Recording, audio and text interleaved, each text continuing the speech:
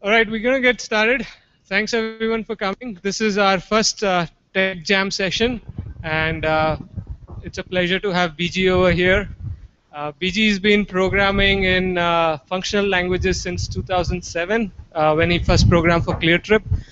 He obviously has a lot of experience of working in different functional languages, at least two that I can know of, maybe more. And we thought it would be a good start of the Tech Jam to kind of look at a different way of doing things. So that's when BG agreed to come in and do this talk. Also, I would like to thank Ideas for hosting this. This is our first thing, and we'll probably do a lot more of these. So thanks again, and I'll hand it over to BG. Thanks. Thanks, Naresh. Am I audible? Or should I increase the volume a little bit? Is it okay? Can everyone hear me? No? What about now? What? Is it okay now? Okay. Cool. Thanks, Naresh. Pleasure being here at the first Tech Jam. My name is BG, and I program in many programming languages, but mostly functional these days. So this is kind of like going to be a less technical talk. I mean, I'm not going to talk too much about the theory of functional programming or lambda calculus or even a very specific language in particular. I'll be showing you some examples in some mainstream languages or some made-up languages just to explain the point. But for you guys, I want you guys to go home with kind of like some new ideas in your mind and enough inspiration to check out these things on your own. Because to be honest, an hour or even a day is not enough to teach or even show you the beauty of functional programming. So let's get started. So the title of the talk is Why Functional Programming Matters.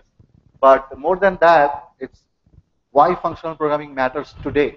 Okay, functional programming predates Java, or it predates your mainstream programming languages by decades.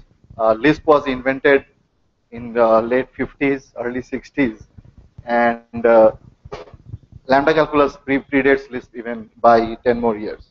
So it's nothing new, but so far we have been able to kind of cheat in many ways and get away.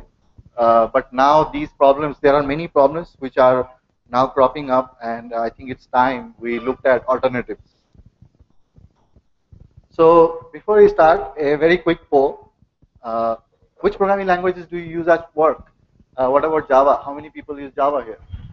Majority. Great. What about Ruby? Any Ruby here? Okay, one. Python, or okay, few Python guys. JavaScript, I'm sure many people use JavaScript. Does anyone here use any functional programming language? That guy, okay, and you too. You use Scala, right? Okay, and he uses Clojure. I'm another one who uses Clojure.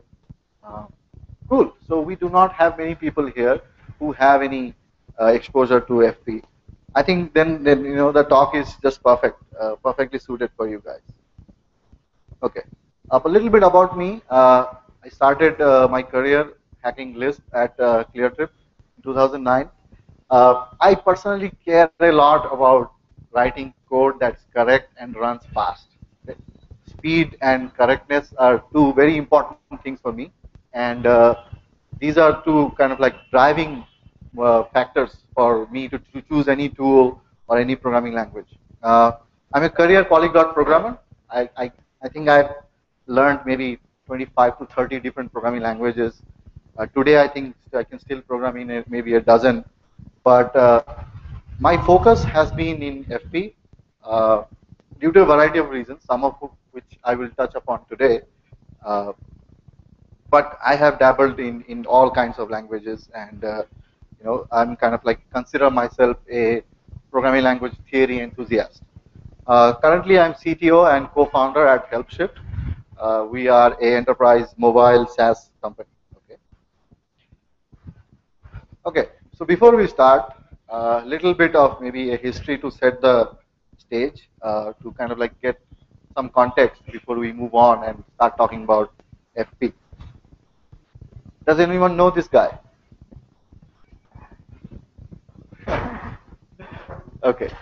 This guy is John von Neumann, a mathematician, a genius basically of his time.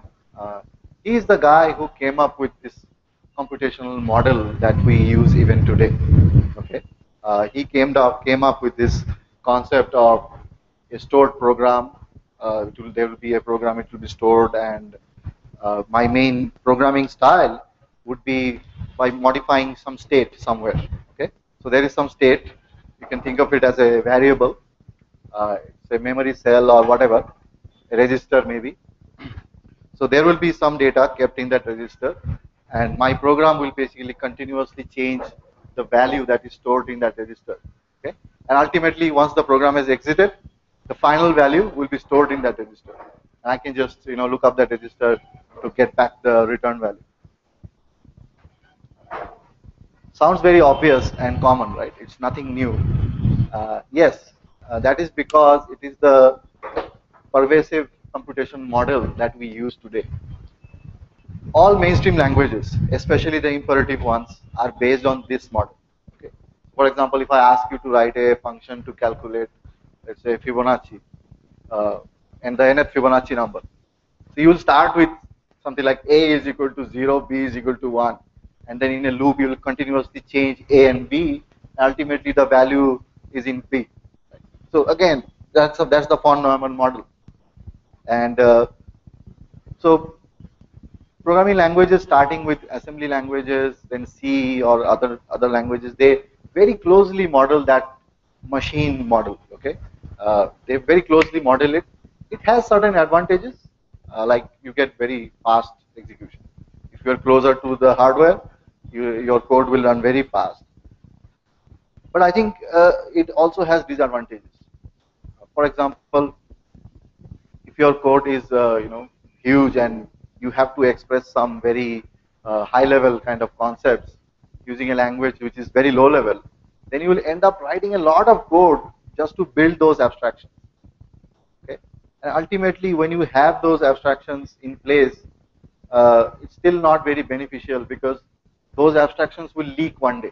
So for example, you might have a very nice kind of API which runs on, let's say, C.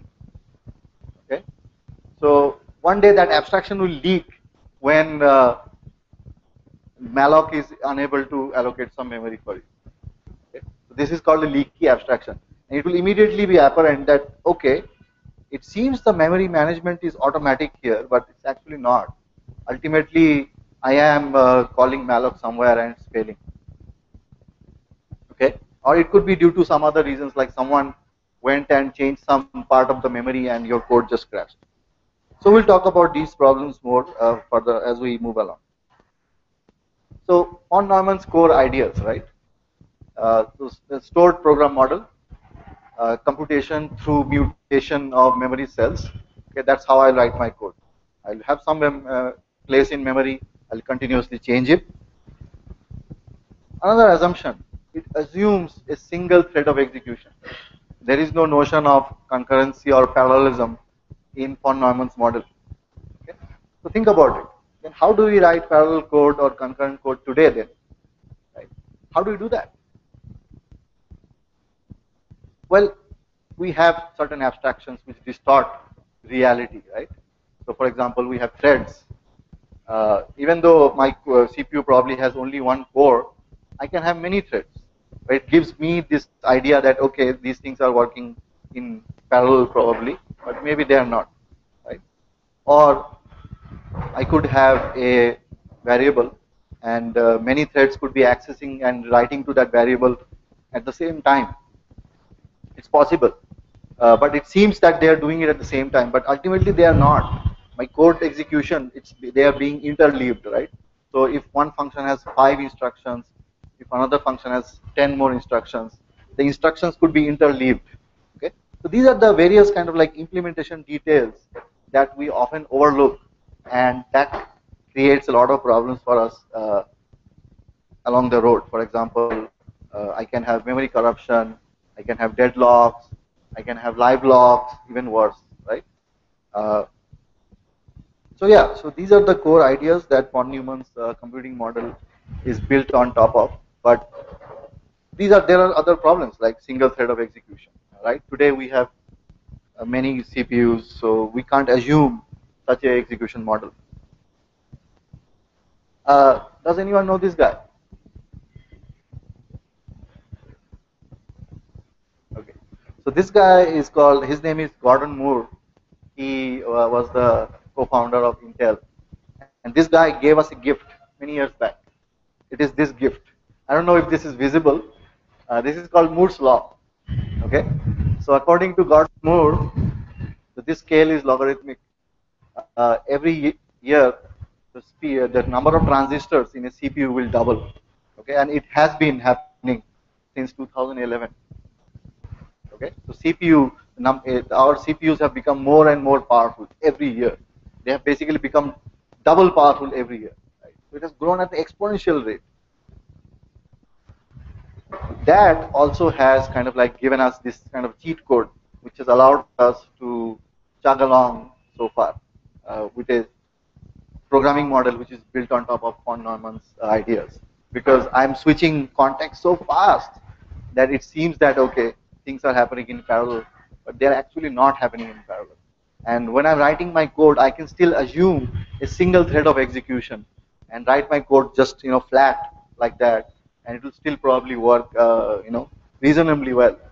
I'll get my speed ups. If I increase the number of CPUs, I'll probably get the speed ups.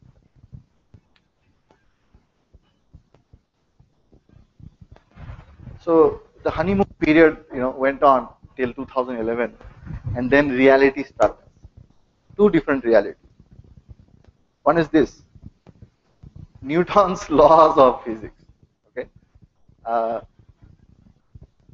the amount of the CPUs started having so many transistors inside them, and the die size was kind of like fixed. We were not increasing the size of CPUs, right? They were getting smaller, and we were packing more and more transistors into the same kind of like die. And ultimately, what happened was that the amount of heat being produced between the connections in the CPU became so much that the CPU would just spontaneously burn if you run it at that kind of speed. Okay, that was a serious problem. So one core of a CPU could not have more transistors than what was possible in 2011. So Gordon Moore's law basically kind of like it just ended right there. We couldn't scale further. That's one reality that struck us. Another is this. Not sure if it's visible. It's called Amdahl's law. Okay, so Amdahl came up with this law. He said that so these are number of processors. Okay, so 1, 2, 4, up to 65K, and this is amount of speed up that I can get. Okay, so 2x to 20x. Amdahl's law basically uh, theorized or kind of told us that the the, the the amount of speed up that I can get from my code is directly proportional to the amount of code that is parallelizable. Sorry. So if I cannot parallelize, let's say 50% of my code, then it doesn't matter. If let's say I have a million line code base and half a million is parallel, okay. So you can see the chart here. This is 50% parallelized, right? You'll see that after I reach 16 cores, I'll stop getting any kind of speed up. Okay. If I add hundreds of cores, my code is not going to be any faster because this is Amdahl's law at work here, right? So if I get to up to 75%, not a lot, you'll see that this is kind of logarithmic kind of growth, right? If 100% or 95% of my code is parallelizable, then I can go up to 2000 cores. What does it mean? It means that if I want to utilize all the CPU, all of my code will have to be parallelized. Otherwise, I just cannot reap the benefits of having uh, multiple cores, right? So because this is how we kind of beat Gordon Moore's law or the laws of physics. That's how we did it. We packed in multiple uh, cores in a single die, right? So today, this laptop has 8 cores. So if I'm writing code, and my code is only 50% parallel, I cannot get much speed up. So that's a problem. Okay. So we don't have much options really. Uh, all these traditional kind of programming models, they work fine till now. I think now is the time for us to kind of look at different alternatives. Okay, so that's where FP comes into the picture. So let me give you guys a kind of like a primer about what FP really is, right? Because there are many programming languages which claim to be functional, or there are libraries which will allow you to write code in a functional way. Scala, is it functional or is it object oriented? How are they even related? I hope to answer these questions today. So, a little bit of history again. Uh, Functional programming is based on another computation model. It's kind of like parallel to von Neumann's model. It's called lambda calculus. Okay?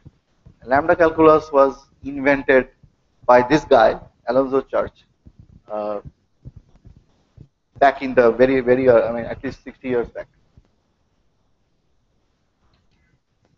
He was a logician, and his main job was to basically think about mathematical logic and figure out, how to express computation as a logical kind of construct. How do you do that? So he came up with these concepts. So the core ideas, okay, the core ideas of FP are basically these.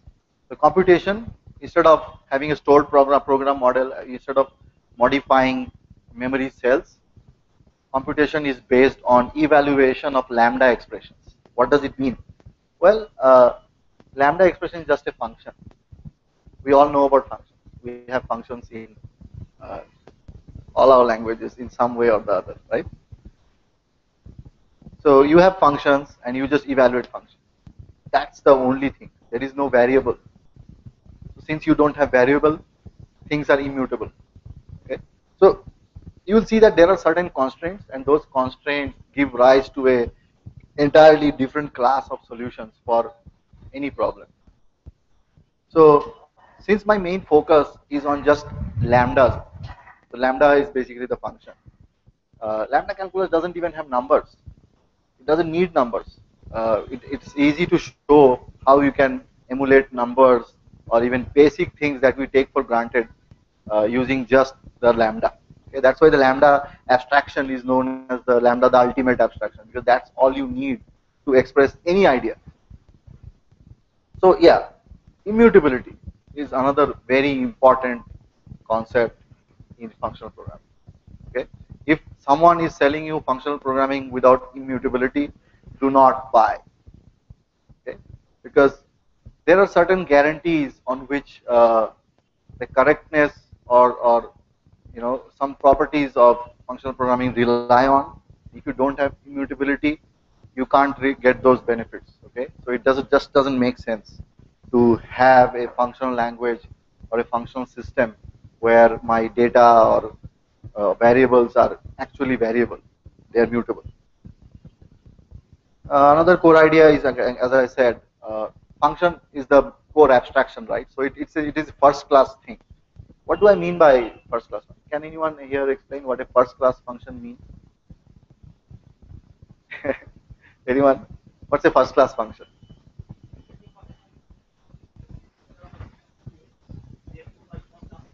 Sure, sure. Mm. Excellent. Absolute, absolute. Just think about any other thing in your language, like a number, right? Or a string. A function can take a string, it can return a string, you can manipulate the string as a value, right? So that's what a first class object or a first class thing is, right? So in functional languages, a function is first class. So let me give an example of a language where a function is not first class. Can someone give me an example of a language where a function is not first class? Huh? Java, right? Why? Because you have the closest thing that you have to a function in Java is a method. Can you return a method from another method? and you accept a method. In Java, the first class thing is the object. That's the only thing which is first class. Even a class is not first class. You can't return a class. You have to instantiate that class and then return. Right? So yeah, and then we have higher order functions, right? So again, what is a higher order function? A higher order function is a function which accepts or returns another function. That's why it's higher order. It operates on the function abstraction itself, right? Instead of something which is lying below it. And then, so as I said, so you have this constraint, right? You cannot mutate things. You cannot change variables. Variables don't really vary in functional languages. So then you rely on a totally different way of solving problems. So one of them is sequence transformations instead of mutation of memory cells. What I really mean by that is that, to give you a very quick example which you might understand, is that instead of a loop, I'll use recursion. Okay? So try to understand the difference. What's really happening when I use a loop, right? I have to mutate some variable. I have some variable initialized somewhere outside the loop, and in the body of the loop, I'm changing it. And then when I exit the loop, I return that value of that variable, right? Exactly, precisely the von Neumann model. But in functional languages, I cannot do that. I do not have that luxury. I mean, it's not really luxury, but uh, I don't have that facility of changing variables. So then I have to rely on recursion, where basically the intermediate state is carried into the new functions through its parameters. I pass the intermediate state along instead of changing some variable. So it's kind of like, you can think of it as a chain of function calls instead of one function changing some variable all the time. Right? I'll give you some examples. That also leads to something called referential transparency. Uh, what's a referentially transparent function? So one thing I forgot to mention is that Alonzo Church was a mathematician, okay? And one of the goals of FP, kind of implicit goals of FP, was to derive this computational model, which is based on mathematics. Okay? So in mathematics, when you say x is equal to 5, you do not again say x is equal to 10. I mean, your equation basically will not work if you keep changing the value of x, right? It just doesn't work like that, because in mathematics, once something has been given a value, that thing is constant or permanent for that kind of program or the formula, right? I don't keep on changing. 5 suddenly doesn't become 6. But in imperative languages, that's common. You can go and modify the plus function in Ruby, for example, and it will start doing subtraction. Right? It's possible. Uh, so referentially transparent function is basically a mathematical function. Think about the square root function as a function that you wrote in your code, right? So if I give it 16, the answer will always be 4, right? Always. Doesn't matter which day of the year it is or what other uh, conditions are in place. Doesn't matter, because that function is pure. It only relies on the arguments and nothing else. It doesn't perform any side effects. It doesn't perform any network I/O. It doesn't check email. Nothing, right? It doesn't depend on anything else, just the arguments. So then, if that's true, then I can make some assumptions. If the square root function is always dependent on its argument and nothing else, then maybe once I have calculated it, I can store it, I can cache it, I can replace that function call with the value directly, right, instead of having that function. So for example, I'll give you an example. Okay, next step, I'll give you an example. So give you an example of immutability, right? This is a made up language. This is not any real language. Might look like some real language, it's not. So what am I really doing here? So I have an array here. Is it visible? I'll anyway read it out. So I have an array x is equal to 1, 2, 3, 4, right? Then I print that x, and it shows me 1, 2, 3, 4. Okay, so I know x is the array 1, 2, 3, 4. And then I say y is equal to x dot append 5. And then I print y. course, it's x with 5 added to it. But I print x again, x is unchanged. This is a very silly example, but just wanted to give you an idea of what immutability really means, right? It means that x, once it has a certain value, it cannot be changed. Whatever modification you try to do there, it will always return a new version of x, right? So y is actually a new version of x. X itself is unchanged. Okay? Yeah, many advantages, but mainly because maths, right? In mathematics, we don't have such stuff. But advantage, many advantages. If you don't have mutation, I don't have to worry about a whole class of problems. For example, if an array is given to me as an argument in a function, when I'm using it, can I rely on the value to be intact? Let's say I'm processing it, and I've been given this array, okay, by someone else. While I'm processing it, can I rely on it to be completely unchanged? So what do? I copy it, right? And that has huge performance repercussions. What if that's a list with a million items in it? So I'm going to copy it, right? I'm going to copy a million items. So imagine the number of million items will be allocated, right? The garbage collector will run crazy if you have a GC based language, or otherwise you will allocate real memory, right? So there are many other things. So let's say what happens if I assume it to be correct and go ahead. My code is full of bugs which no amount of TDD will uncover, right? Because someone can change it, and take my word for it, it has happened. Sorry, sorry, it has happened with. Okay, so walk down the memory lane. I was a rookie programmer at ClearTrip, and we used to use Lisp. And Lisp, even though it's a functional language, it is not purely functional. Okay, you can modify things. It is not, things are not immutable. Things are totally mutable there. So I wrote some code and pushed it out at 6 a.m. in the morning. It was supposed to be some sort of a discount. We should give people some discount depending on some rules. And I added that code, and I went back to sleep. And then at around 9 a.m., I got a call from the business team saying that, dude, what's wrong? I mean, I said, what's wrong? I don't know, you tell me. He said, we are selling tickets for free. What? Let me check the website. And I checked it. It was not even free. The price shown was negative. Okay? But the payment gateway was rounding it off to zero and selling it for free. We sold 800 tickets in 3 hours for free. We lost 10 lakh rupees. To be honest, in retrospect, that was the turning point for my kind of understanding of programming.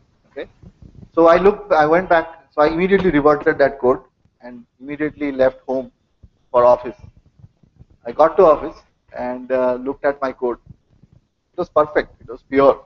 So I was given a list of objects, and I was mutating that list of objects. What's wrong with it? So what happened was that the objects that were given to me, they were all duplicates.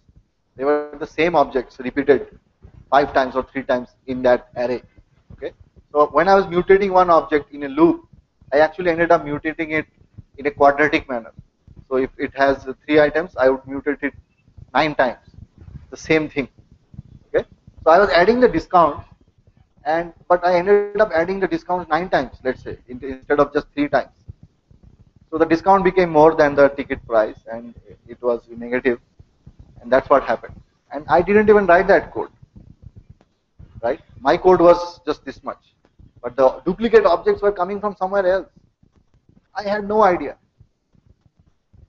That made me think a lot, right? I take pride in myself in being a good programmer, and I could not accept something like this where I'm leaving a lot of my code's correctness to someone else who I don't even know, right? Or I don't know when that code is being written, or it can change some other time. Who knows? The fix was simple. I had to copy those objects, right? And I'm sure you guys do that all the time, deep copy of some object. But that's very inefficient. And when do you put those things in? You don't know. Should you always copy? So right now, if you're dealing with mutable objects and you are not copying always, mark my words, huge vector for bugs. Someone can modify it. Like date objects, we all deal with Java date, right? So what date library do you guys use in Java? Do you use Java util date? Yeah, everyone? Don't use it. Java util dates are mutable. Okay? So imagine this. This is so nonsense. I mean, stupid, right? Imagine having a date which is mutable. When a new day comes, I do not go back and modify that date. It's a new date. Right? When tomorrow, when it will be 16th, I won't modify today's date in the calendar and put 16 in there, right? It's a new block in the calendar. Java util date is mutable. I think they are now changing it in 8, Java 8, or I think 9, they will probably make it immutable, which is good news. But you guys are stuck with Java 6 and 7 for now, right? Don't use it. Use Joda time. Okay? Because Joda time, that date library is an excellent date library. Uh, and anyway, Java util date has other problems. It's a talk for another day. But you have to use calendar and SQL timestamp and so many other things to just have simple date operations. So Joda datetime library is a very good library. It's designed to solve these problems and it's immutable. Use it. Anyway, so to answer Naresh's question, so I hope I answered your question satisfactorily. But there are many other problems with mutable stuff.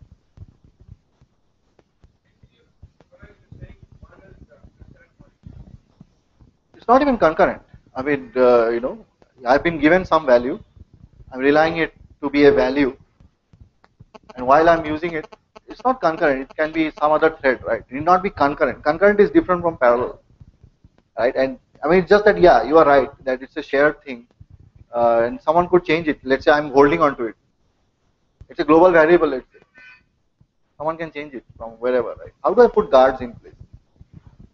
Locking will not help here.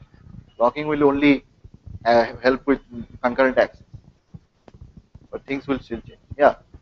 So that's one of the biggest things. Point is, you can't reason about your code. Okay. So let's grow up here. We've been programming for a while, all of us here. We still can't reason about it. Our goal should be to able to reason about the code. When I look at my code, I should be able to say whether it's going to work correctly or not. Today, if you're dealing with mutable objects, you cannot give that guarantee. You look at your code will look just fine. But someone else is changing the data from somewhere else and you have no clue. So that's the goal. That's why we're talking about FP today. Because we want to take this craft of programming ahead, right? Forward. I want to have more confidence about my code. I mean, back in the day, people used to think that test cases will give you more confidence. No, that's not true. Test cases will give you some kind of confidence, but that's not, the full-fledged or 100% confidence. I mean, no tester can ever guarantee that all test cases have been covered, especially when these things are totally kind of unknown, right? You build on a lot of assumptions. Yeah. Moving on. First-class functions, right? This is an example to see what's happening here. Okay. This is kind of like Python-like language. I think this is valid Python. I just typed it out. So see what's happening. Okay. So I'm defining a function here called make adder. It's a classic example. It takes x, it's a number, and it returns a lambda. A lambda is basically a function. Okay. It returns a function right away. See what this function is doing. Something really curious. Okay. So you will see that this lambda basically is holding on to this x here. And this lambda now takes one argument y.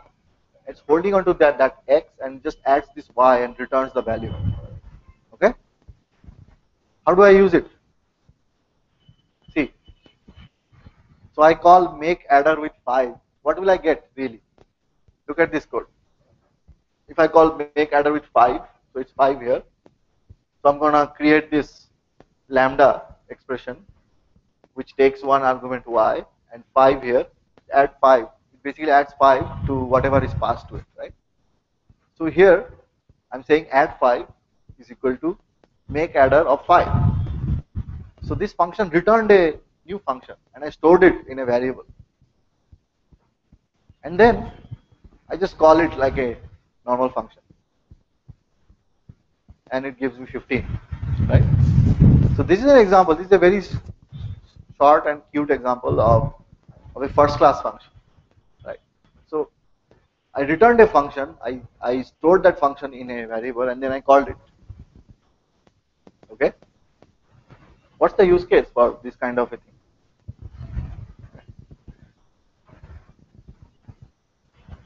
Any ideas, any examples that come to your mind? How can I use, where can I use this kind of a feature? It looks kind of cute, but doesn't seem very interesting. You need to be DB calls, have DB connection, so we know what DB connection is. Okay? I can close over that value of that connection. Hmm. The calls. Sure. So he's saying that instead of x being a number here, it could be my database connection. Okay? And here, instead of this lambda just adding up these numbers, it could be a function which takes the SQL query and uses the DB connection and returns the result. Sure, that's a valid use case. So to tell you the truth, this is a very general concept called a lexical closure. Okay? CLOSURE.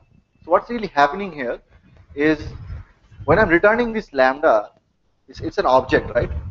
It's holding on to this x inside forever. It just captured that uh, value in that environment and it is stored. Okay? And it will be used in subsequent calls to the lambda. Interesting here. Now what if I do not have immutability?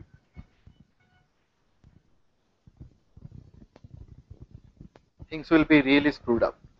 Okay? Imagine x being not a number, being a list. Okay? And I'm closing over that list and I'm going happy. Okay, fine. I've closed over it. I can use it whenever. But someone else changes it from somewhere else. It's basically pulling the rug from underneath my feet, right? I have no clue. And I try using it later and it gives me some sort of exception or some error. Or it silently just gives me wrong data. Right? So again, these concepts, these are possible in many languages like JavaScript has first class functions. Python has first class functions. Python doesn't have immutable data structures. Okay. So if you use it like this, it's risky. So any Python programmer will probably copy it first. If it's a list, will copy it first before using it. Very risky. Okay. So that's an example of returning a function from another function and storing it in a variable. Now look at the last line.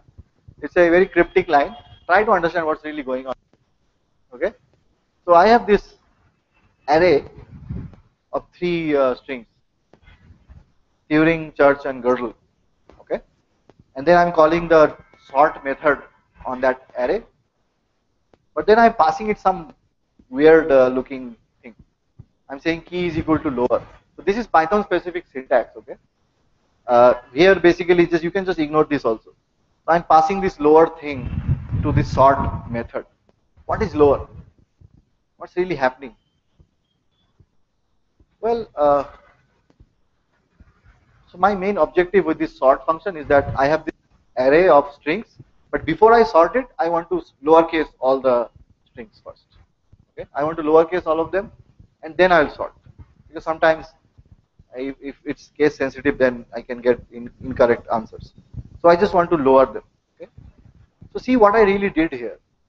I passed the lower function to the sort function. I said, dude, take this function, run this function on every item first, and then you sort them. Okay. So this is a very also actually a interesting design pattern, uh, and it can be accomplished without first class functions. Any idea what's it called in Java? What this pattern is called in Java?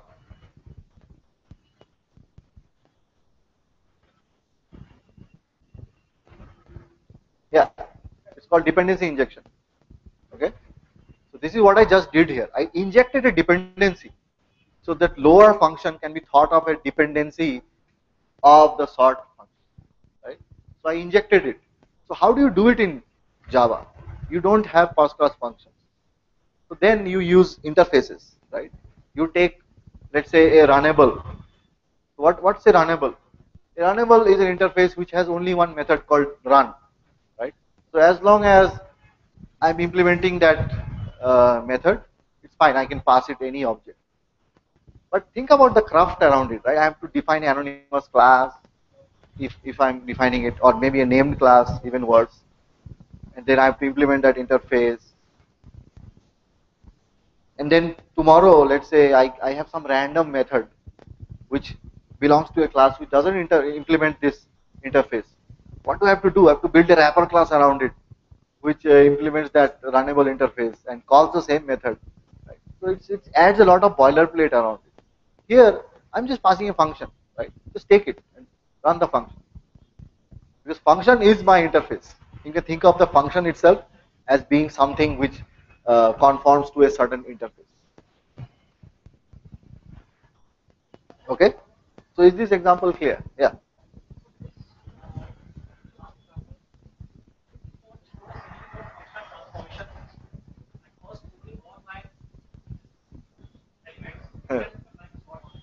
Sure. That's a valid approach, but it's not viable because you'll be traversing the list twice. Yeah, I don't want that. So the result of this function call, the output will not be lowercase. The output will be in the upcase. But while sorting, while I'm doing the comparison, I want it to lowercase, right? But even if I discount that requirement, I'll end up traversing the list twice unless I have lazy evaluation. Yeah, Python doesn't have it. But yeah, it's a valid approach, not probably always viable, right? But because sometimes you are not processing just lists. Sometimes you do actually want to send some functionality over to some other function, right? Any questions so far? Okay, great.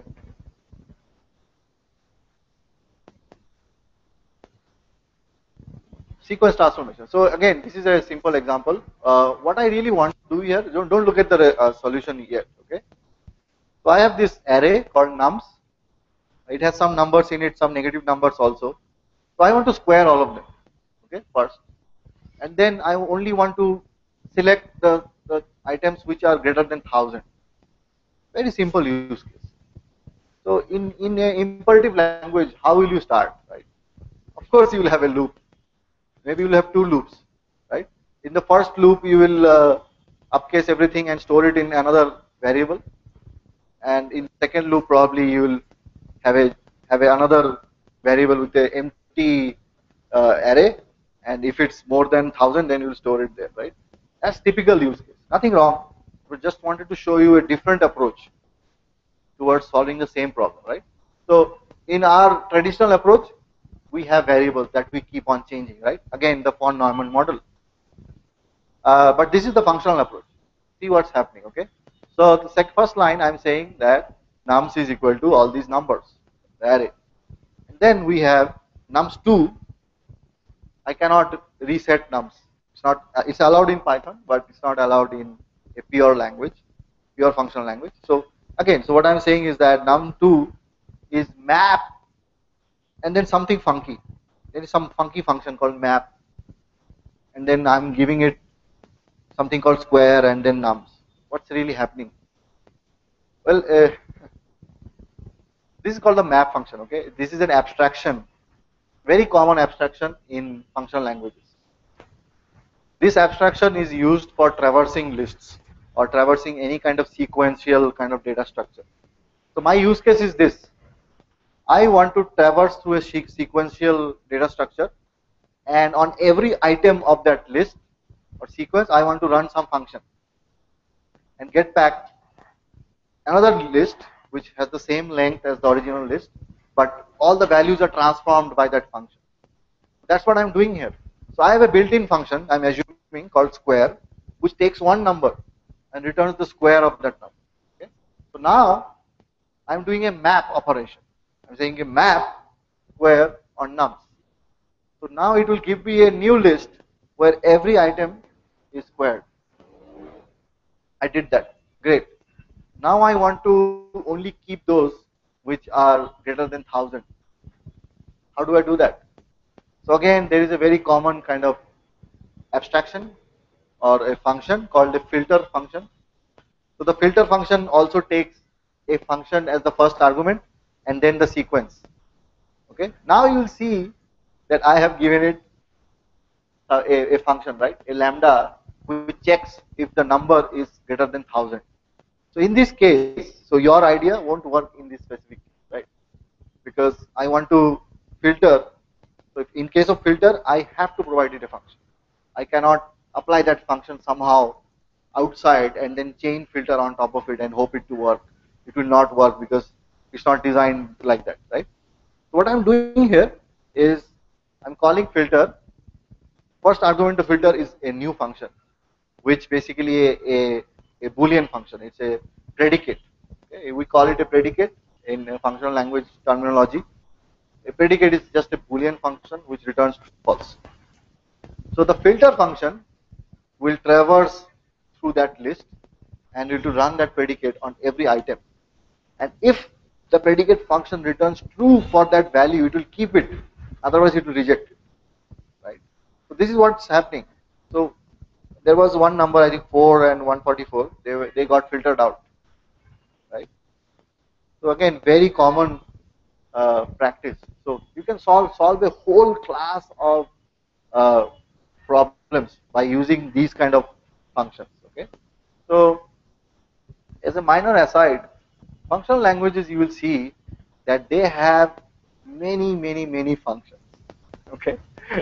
So most functional languages probably have hundreds of functions, hundreds, but they all operate on a few types of data structures or classes. Okay. That's the main difference between predominantly object-oriented languages and functional languages.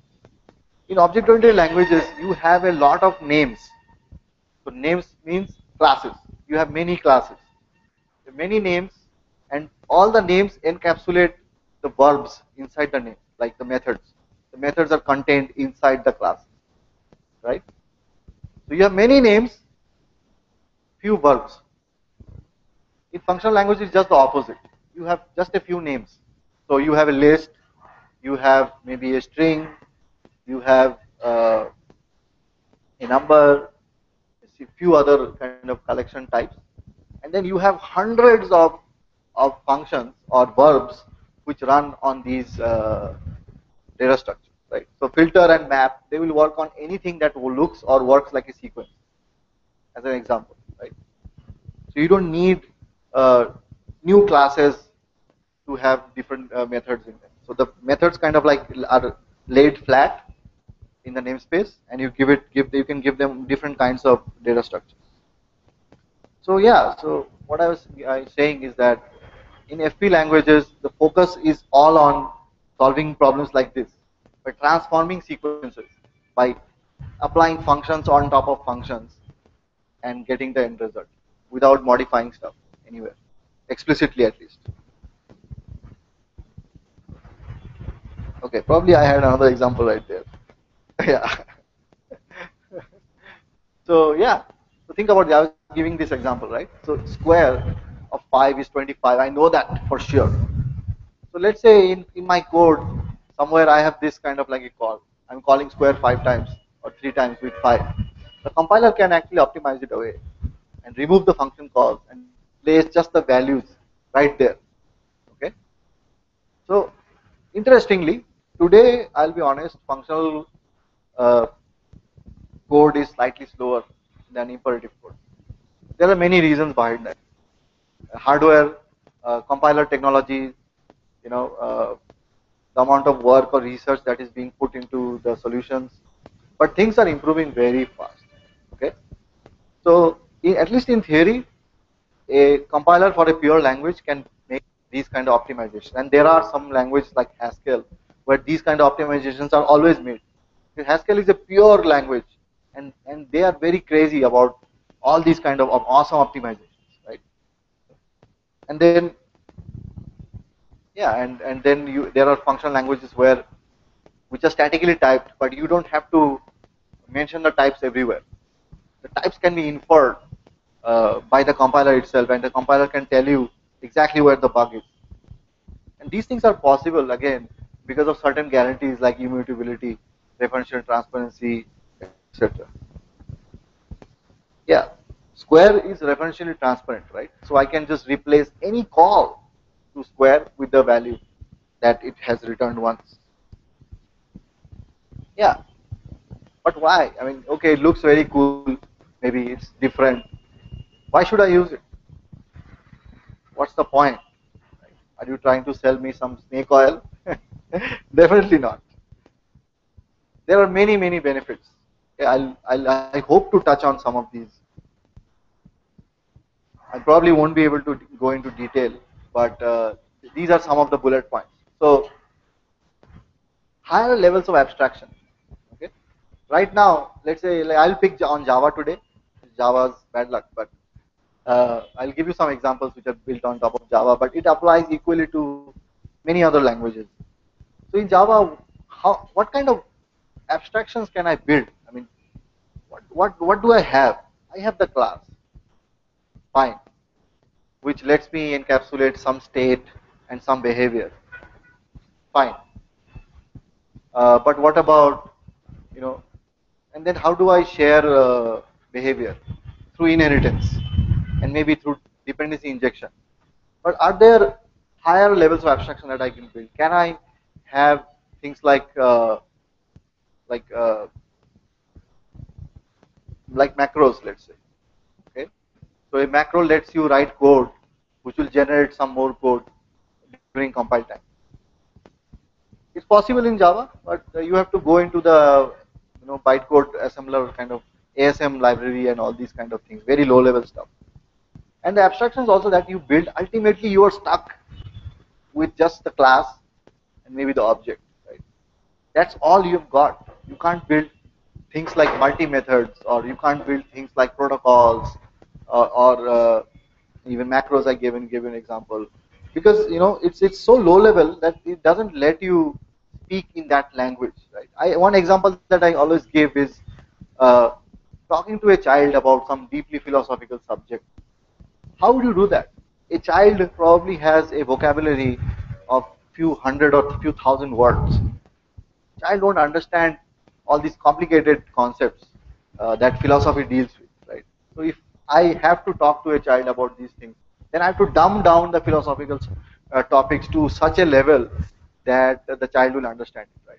But by the time I have done it, I'm very far away from the original concept that I wanted to express in the first place, right? And it happens with many languages all the time.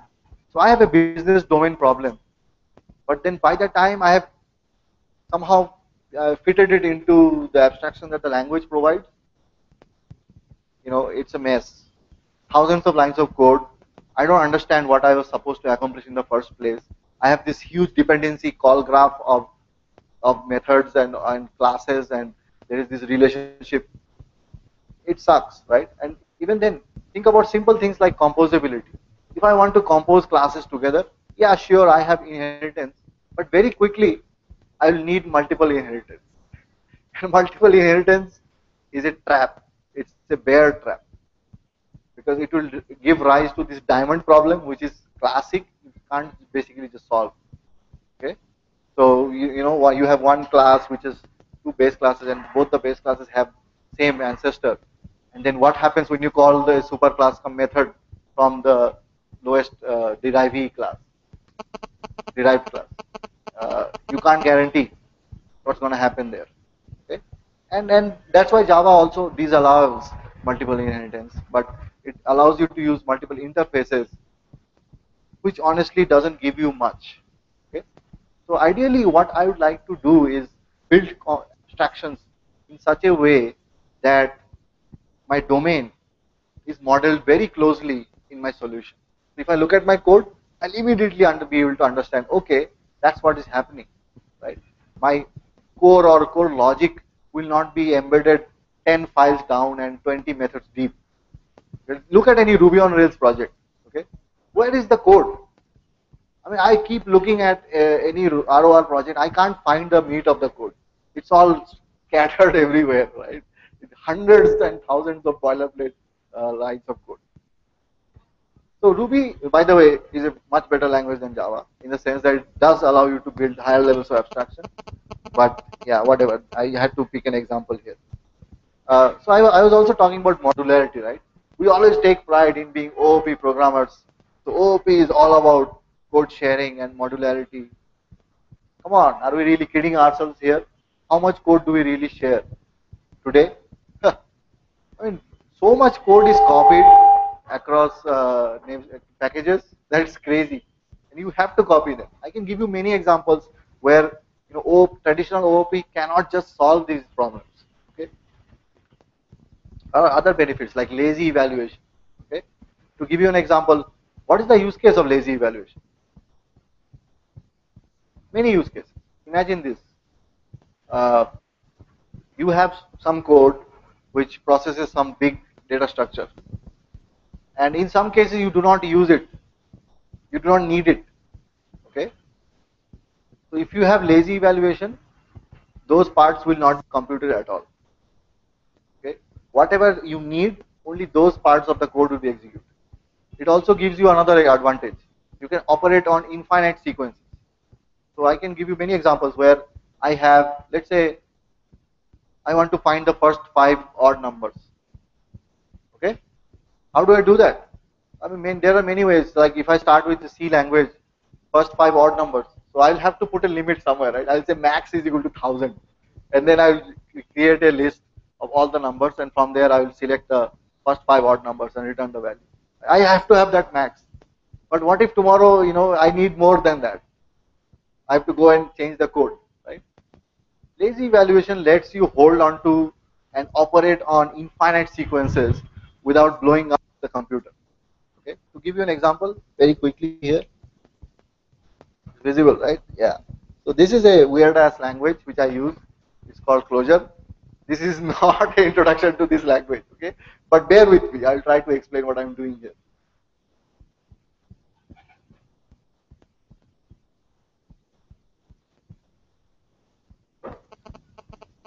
So what I just did here is that I'm holding on to all the numbers in the whole world, all the natural numbers. Okay? Right now, ask for any number, I'll give you that number from that n. That n, I just defined an n. Okay? So this is some code here. So what it does, I'll explain what it does. Okay? So this function iterate takes an initial value, which is the second argument, and a function, which is the first argument, and it returns an infinite sequence which has the initial value as the first argument, first value, first item, and the second item is this function applied to that initial value, and the third is this function applied twice, so on and so forth. Okay, so that basically gives me right now, I'm iterating starting from 0 with inc. Inc is increment. Okay, so n right now is a list which has 0 and then inc of 0 which is 1, and then inc of 0 which is 2, so on and so forth, and all the numbers right now here. To give you an example here, let me show you the 10,000th number. Okay, it's easy, we know what the 10,000th number is, but I'll show it to you anyway. So I'll drop 999 from n. I'm telling my language here to drop the first 999 items from n, and take the first from whatever is remaining. Okay, easy. I just got it. So I can also say, uh, you know, show me the first 5 odd numbers, or maybe the 15th to 20th odd numbers. Okay, so I'll filter all the odd numbers. I'll drop the first 15, and I'll take 5 from it. So this is okay. So I can also drop more numbers, something like 15,000, 1500. That. Okay, show me what is the last of infinity. Have you seen the end of infinity? The mechanism to do that would be probably. No, I think the mechanism to realize infinity would be to go to the Himalayas and sit there for 20 years, maybe. There is no limit. This number has no limit. It's actually infinity.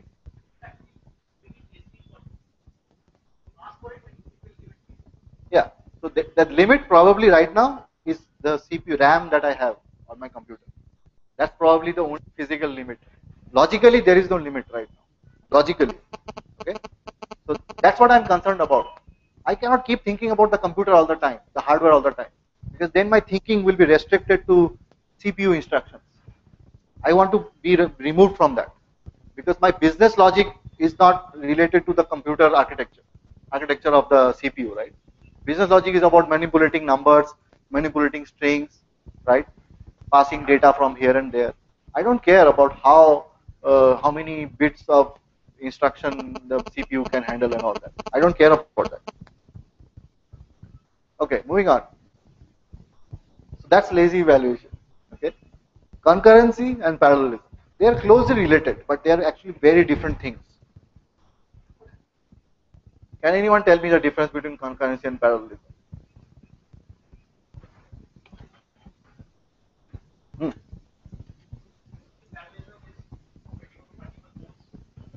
Okay.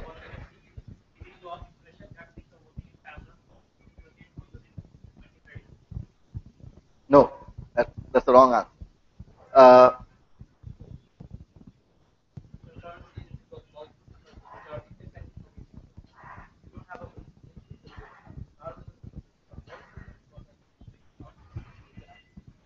uh, Wrong.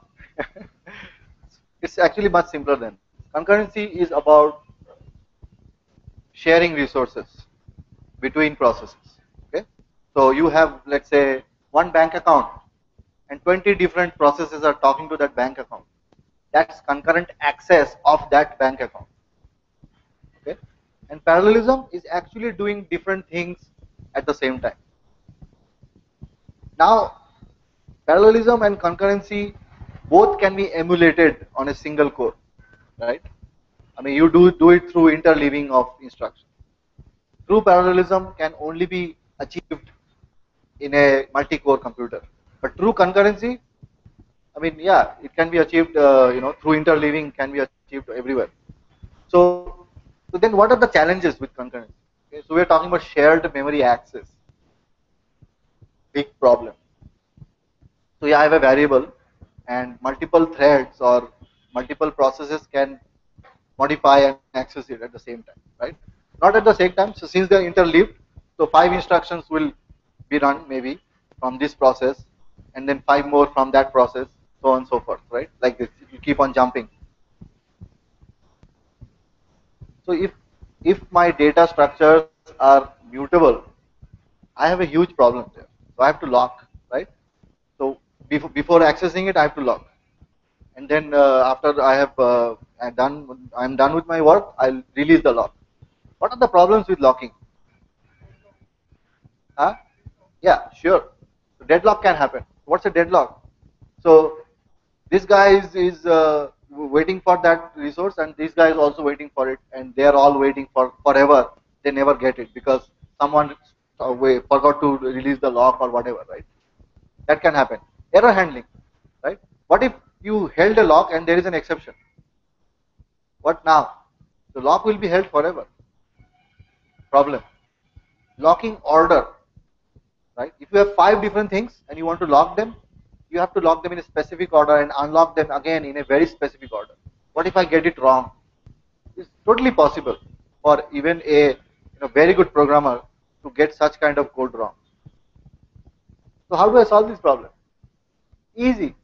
Make your data structures immutable.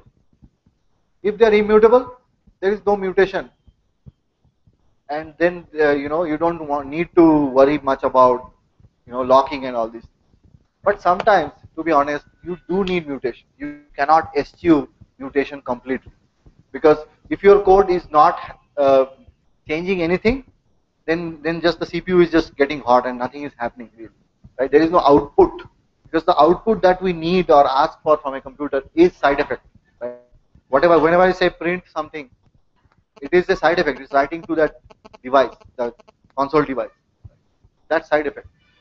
But still, if you have a FP language where things are immutable, it's way easier to control access to those parts in a controlled way, and provide semantics which will guarantee safety.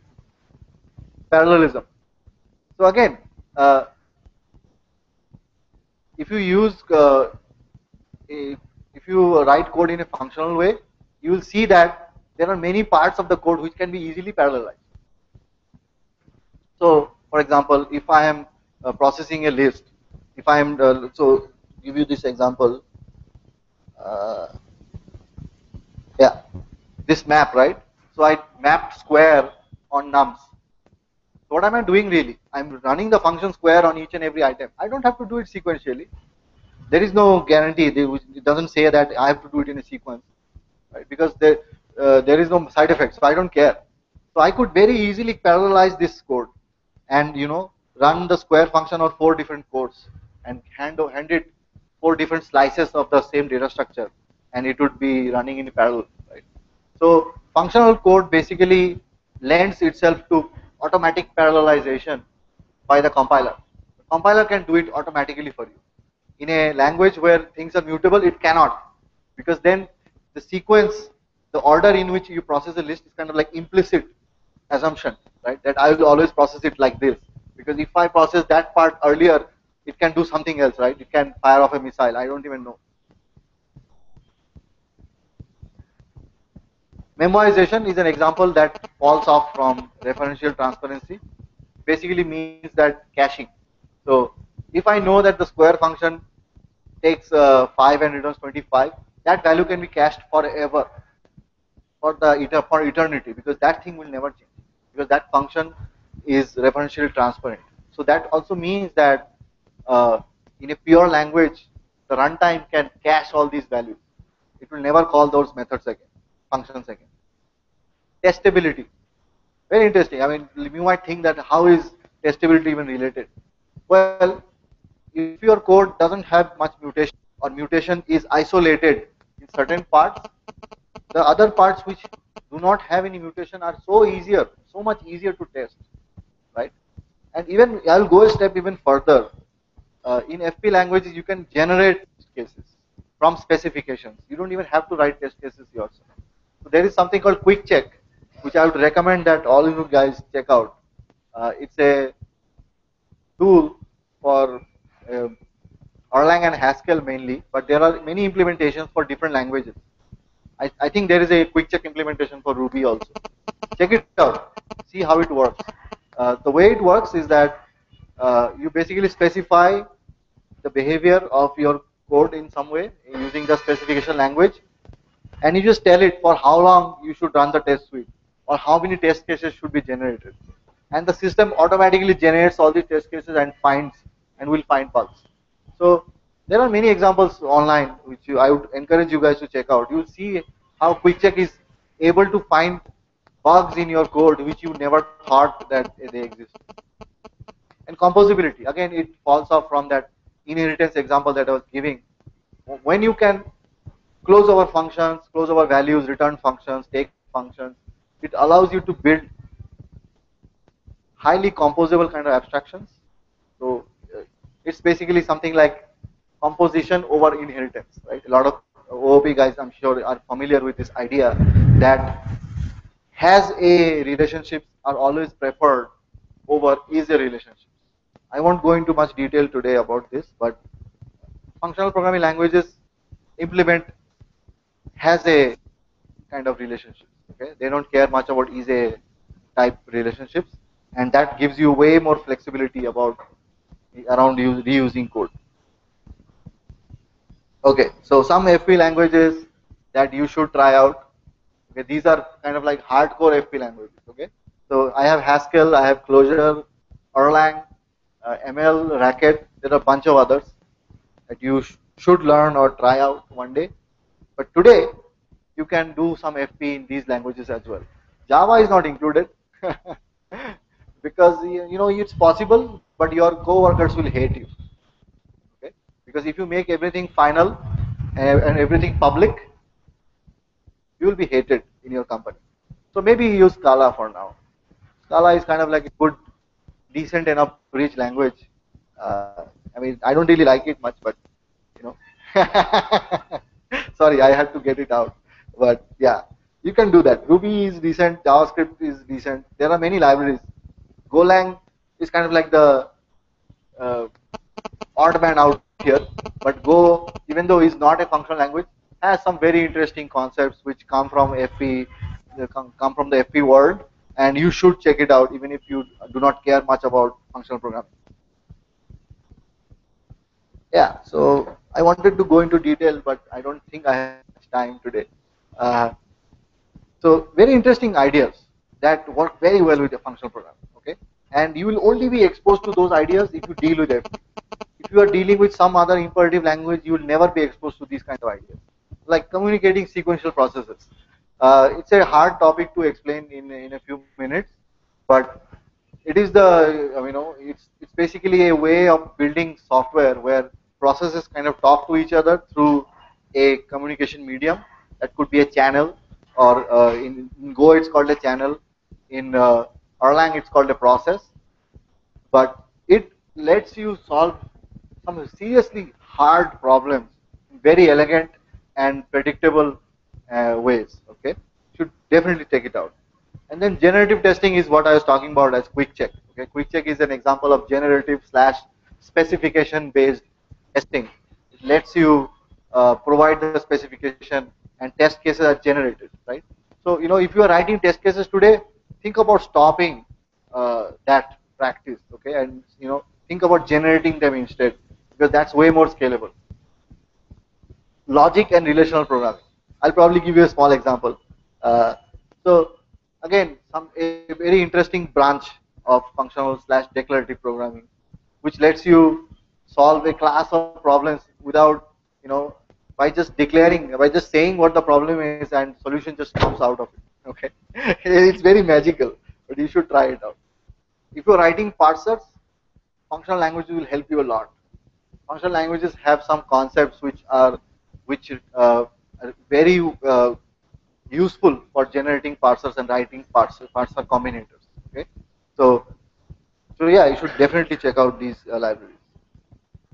So to give you an example here, yeah, is anyone aware of the zebra problem?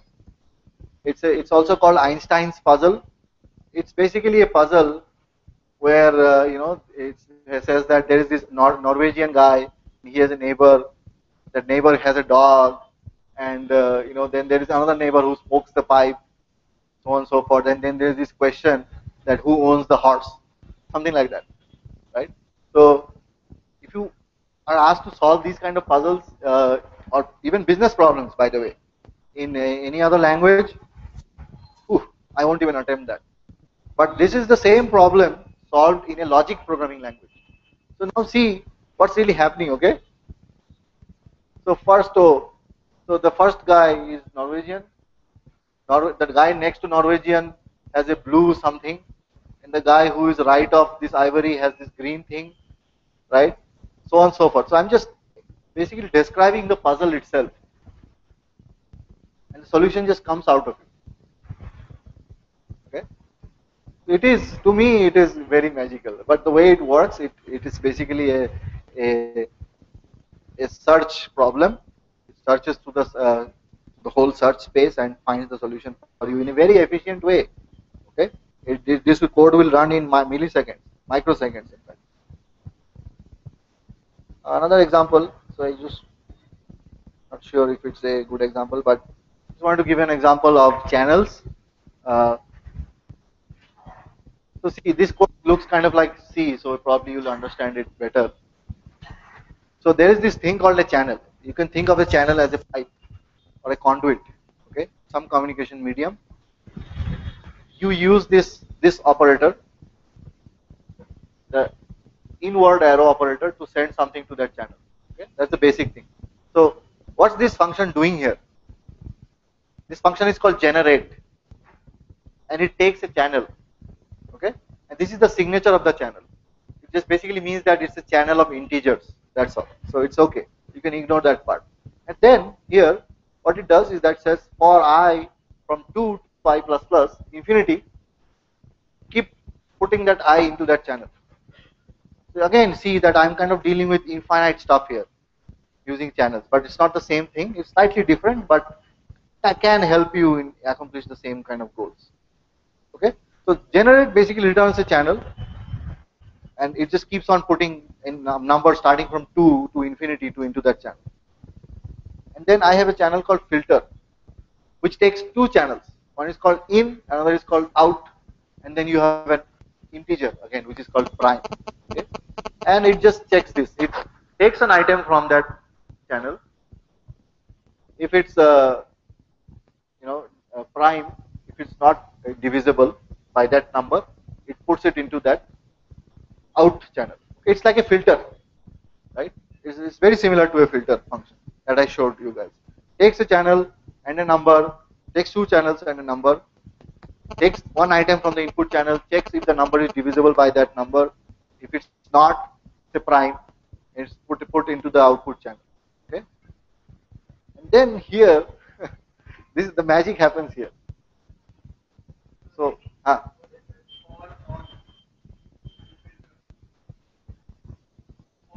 yeah, nothing. It's a while here, right? This one, right? It's a while because I'm dealing with infinite channel, right? So I cannot stop. It's basically a while. And here, this is the main function. This is the main entry point. Here I create a channel, the new channel, and then I say go generate ch. So I give this channel ch to the generate function and the go. This thing is interesting. When I say go, it I mean in short it runs that thing in a new thread. Okay, you can think of it like that. So this basically immediately this line is demonized, so it goes into that a new thread. Okay, and the execution continues here. And here I say for I from 0 to 10, I take one prime number from this channel and I print it, and then I make another channel and pass it to filter with a go, and I just reset the channel here and it goes ahead. What's really happening here is an implementation of the sieve of Eratosthenes algorithm. Not sure if you guys are aware of it, but it's called a prime sieve algorithm. It's like a sieve, like channi, right? It will sieve out the primes out of this whole space of all numbers. The way it works is by daisy chaining. Just so basically one channel filters out multiples of one number, and then you daisy chain that with another channel which filters out another number multiples, and so on and so forth, and ultimately you get a prime number. So anyway, there's some example. I wrote it in Clojure, so this is the Clojure implementation, but yeah, we don't have time for this. So yeah, I'm done actually. Does anyone have any questions?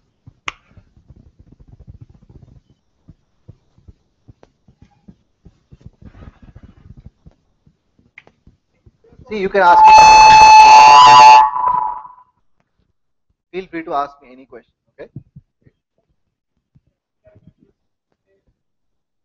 Most of the FP languages, they have immutables, right? And Yeah, the pure ones at least. yeah, pure ones. So like if I have immutables, and like as you said, like I have a list of million records, but I need to change them, create a new Excellent set. question. I understand your question. Yeah. So am I going to copy? That's your question, Yeah. right? Then I have again I have two lists of Yeah. one You of are not going to copy. So very good question. So his question is this: if I cannot really change things, that means when I try to change them, a new version is created. So does that mean I'm copying that whole thing again? Answer is no. To give you an example, let's say I have a list of million items in it, and I add something. In an imperative language, that new thing will actually get added to the old list, right? So nothing, no copying is involved. But if you think about a functional language in a naive way, then yeah, you will think that, okay, how do I implement immutable stuff? Then I have to copy probably. Answer is no, because there are very novel data structures which allow you to avoid copying completely. What happens really is that that array of numbers is actually represented as a tree kind of data structure, like a tree data structure.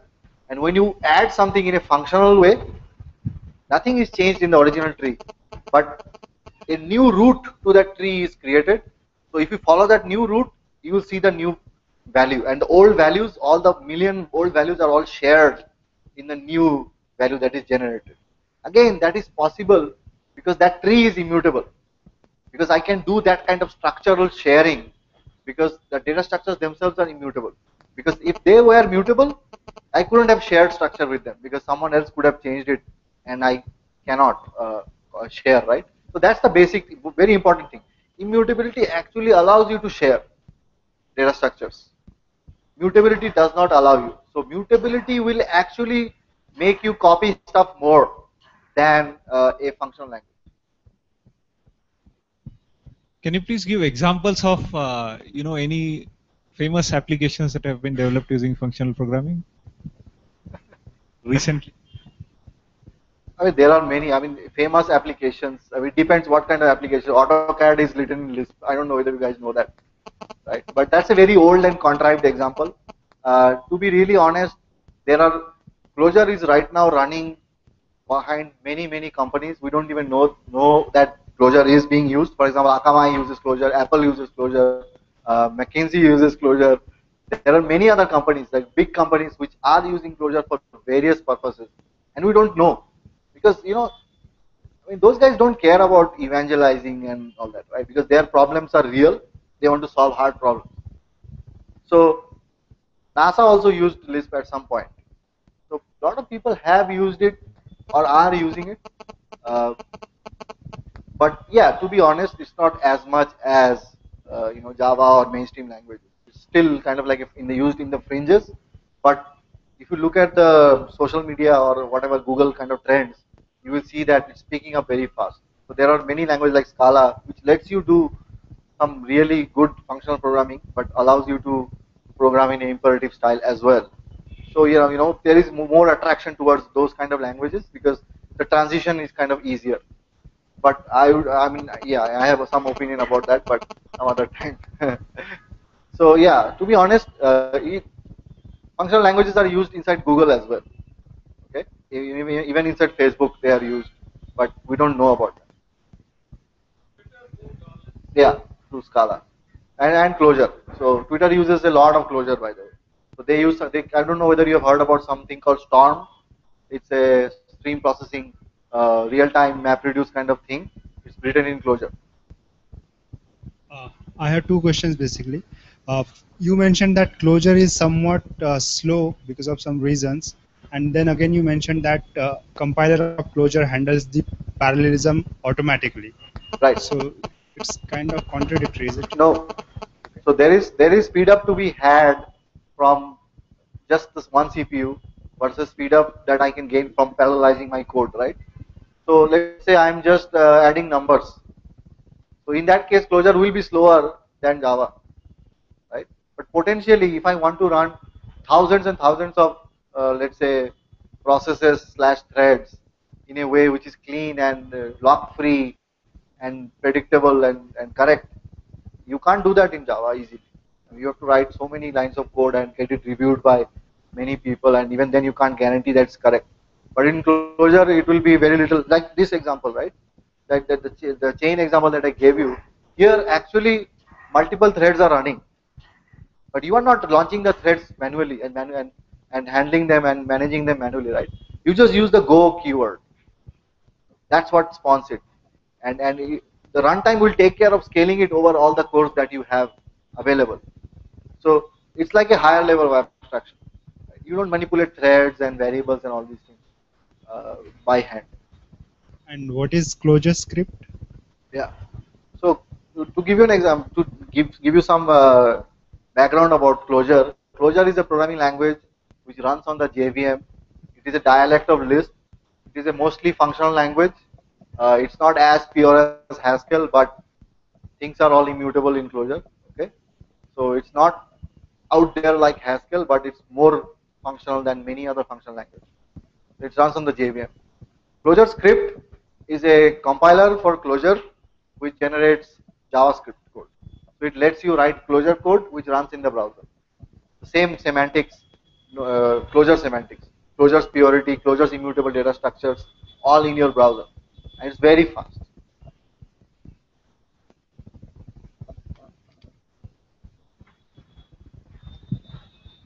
I want to pick on the last thing that you talked about. That is, don't write tests, generate them.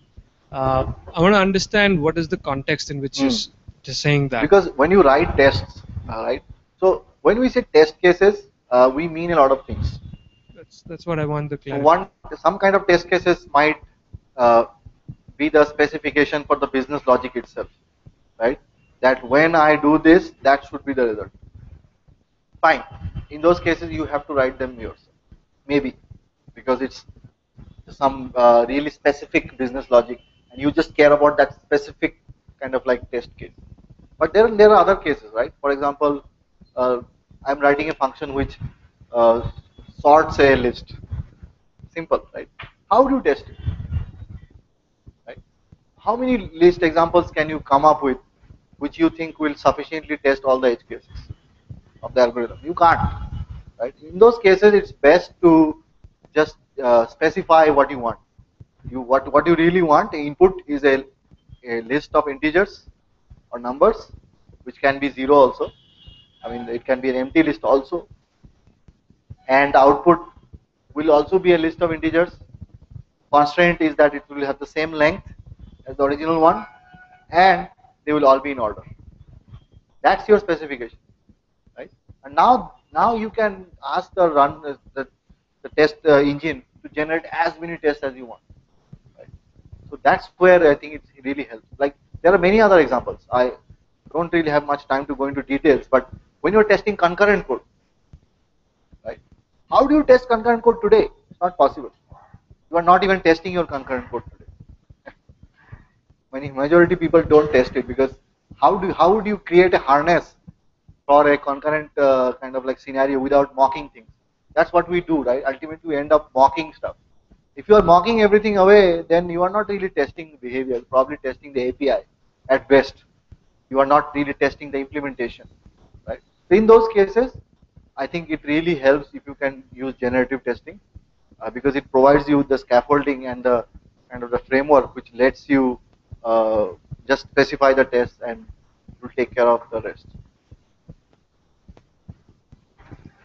I hope that answers. But to be really honest, there is no silver bullet. Doesn't matter what you are talking about, right? So you need a mix and match of all kinds of stuff. But in some cases, manual testing really helps. But majority of cases, generative testing should solve your problems better than writing test cases manually. Yeah.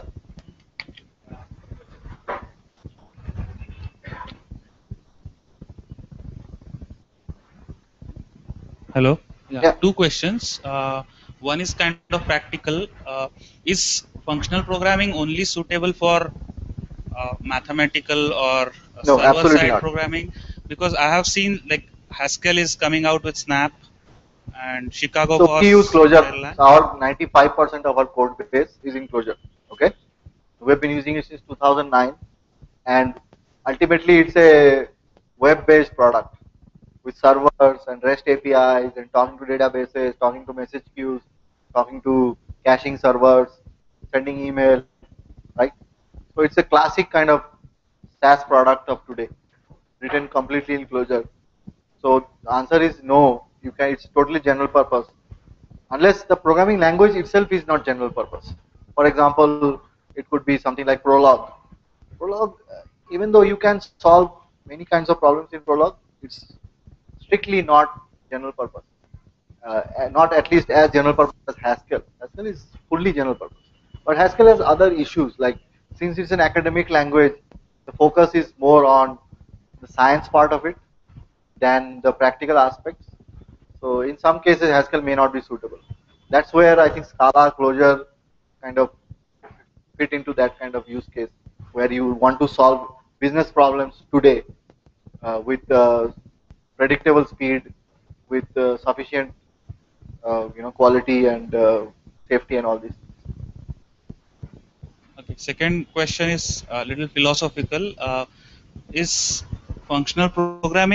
I mean, when since we are used to object-oriented programming for so many years, functional programming seems strange. But is it in reality like if I go and try to teach object-oriented programming to a Ah, student like a uh, school students, then they find it difficult to think about mutability. So is it like actually to be functional honest, programming is more natural? yes, that's it might sound counterintuitive. It's actually way easier to teach FP to a child than teach traditional imperative programming languages because it's not natural for you to say x is equal to 5 and then x is equal to 20, right? When you do that, and since it is based on just transformation of things and not changing of places and variables, it's very easy to understand. Yeah, take it. I completely buy the idea of programming and extend your thoughts. Once you get it, it comes to something. Absolutely, Like the code is very natural to you. totally. When you start getting it, actually. Now going a step ahead from that, it be a very subjective discussion. But if you were to summarize on the comparison between different functional programming languages within themselves, Hmm. so if I have to make a choice, like let's say I know nothing about functional programming right now, and I have to make a choice on functional programming language. What would be the parameters that would decide which one to choose? Great question. So, what's your problem really? Are you really trying to learn a functional programming, or are you trying to solve a real business problem? Okay. So you have many choices there. Okay. I would obviously say Clojure is the most obvious choice today if you want to solve business problems and want to use functional programming. Because what are the challenges really? Biggest challenge that I've seen with all these different languages is the ecosystem. Okay. So I have this very nice language doesn't have any libraries. Should I write all these libraries? Because I have a simple problem. I just need OAuth, for example, or I want a email client, or I want a HTTP client or simple HTTP server. Do I have to write it now? So that's where I think ecosystem matters a lot. Okay, so that language must have a good ecosystem. So that's why I think that's where many languages will automatically be disqualified because they don't have a vibrant ecosystem. Haskell is kind of like in the middle. It does have a good ecosystem in certain cases, and it's growing fast. But for example, if it's something like standard ML does not have any ecosystem. I can't use it to solve any real problem today. Okay? If it's something like some old dialect of scheme, again, doesn't have any ecosystem. So I think ecosystem matters, and then of course, ecosystem also means documentation. It also means uh, community, all these things, right? Uh, Apart from that, I think if you are trying to solve a real problem and if you don't have much time, I mean, time is also a constant, right? Or a learning curve is also a constant. If those things matter to you, then maybe take the least path of least resistance and maybe choose Scala. Up to you, but it will provide you the path of least resistance. If you really want to do FP, you can do it in Scala today, but problem is Scala is not opinionated. Scala doesn't care if you write code in a FP way or a Java way. It will give it to you, right? So you don't get the same kind of guarantees that you might get from a Haskell or a Clojure. But Scala is still, I think, a good choice because it has a great community. I mean, lot of traction, right? Good documentation, so on and so forth. Uh, Otherwise, if you just want to learn FP, Scheme is the best choice. Okay, because it's no frills, it's just the basic stuff, and it will really teach you the core concepts really well. And from there onwards, you can move to some other language.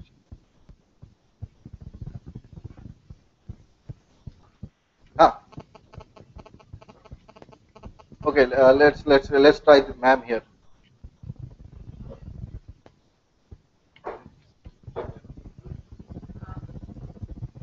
face is not visible because of this. In the camera, you mean? Okay.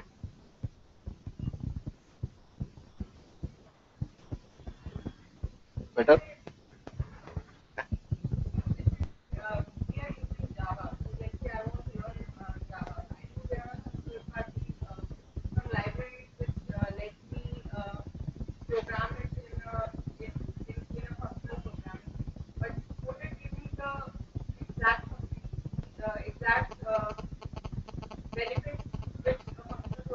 So it will give you a taste of it. Okay. So there is a library called Functional Java, functional.java. It's a good library, but it has many interesting, all the functional concepts like map, filter, all implemented. But the problem is, Java, the language is built on top of a certain set of abstractions, right? And if you try to really emulate a functional style on top of Java, as long as it's still Java, it will cause problems to you because you will face roadblocks. So you will accomplish something, and then you have to share some code with a library code which doesn't use this library. You can't, right? Because then you will be in your own island where you are using the functional way, but you can't collaborate with others. Right? So that's why people end up writing languages. For example, Clojure and Scala are both written in Java. They both run on the JVM, but they are totally different languages because of the semantics that the languages expose. Clojure, the language does not expose any way for you to mutate a variable, for example. But Java does, right? Even if I kind of like cover it up with abstractions and interfaces and all these things, ultimately the thing is the manhole is still there, right? The pit is still there. I can still fall into that uh, hole, right? That's why I said that if you write functional Java, people will hate you, right? Because your coworkers will hate you because they won't be able to collaborate with you. Your intelligence will stop working, right? Code completion will break. Lots of things will happen, and then people will say, "What are you doing? You are not doing correct OOP and all that." So it's also a social and cultural problem. If you try to do something completely different in one language, which is so opinionated about a specific style.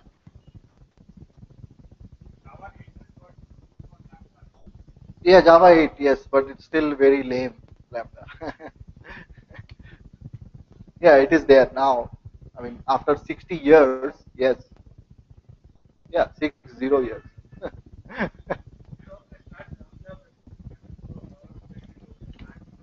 Who had Java? No. How? Anonymous classes. That's not a Lambda. A Lambda, then I have to conform to an interface. How will I call that method inside? I don't even know which method to call. Yeah, but I get lexical scoping, but that's class-based scoping. Fine, scoping is not the only aspect of uh, lambdas. What about closures? Lexical closures. They were never there. I couldn't close over anything in Java, right? I could only close over things which is not even a closure. Basically, those are class at fields. I can close over those. That doesn't help much. Whoever.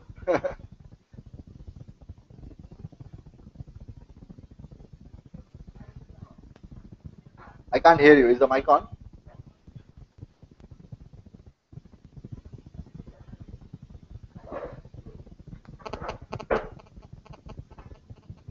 Yes.